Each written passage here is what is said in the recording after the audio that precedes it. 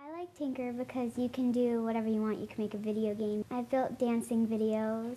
I've made a lot of sports scenes, as in like a pitching and batting or throwing a football. I really like making things like that, or also really funny scenes with my friends. Tynker is a lot faster and simpler. In Tynker, it takes me about 30 minutes to build a good game, and for that coding camp, it took about 3 days. Because with Tynker, unlike some other coding, you don't have to memorize lines of code, difficult code. It's just simple blocks and stuff that you can kind of put together. Just click, drag, put it together. In Tynker, I really like how we have a lot of different kinds of characters we can make. We can draw our own characters, we can take them from the media library, and then there's this really cool build a character function, and you can make the characters do fun things. My favorite function, making the characters do Gangnam Style.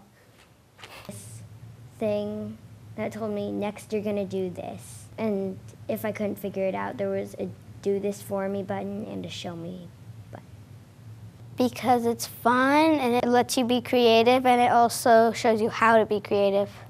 Because you get to use your imagination to create something awesome, and it's like drawing and painting and writing mixed together. Well, if you build games, you can make the games that you're building better than the games you play.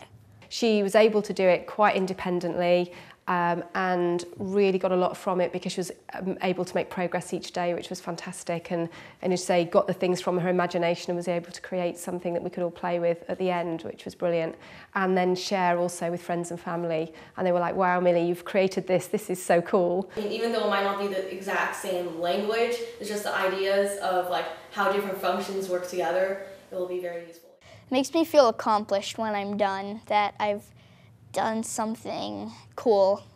I would tell other kids, play Tynker, play Tynker. It's the best game in the world. It's awesome.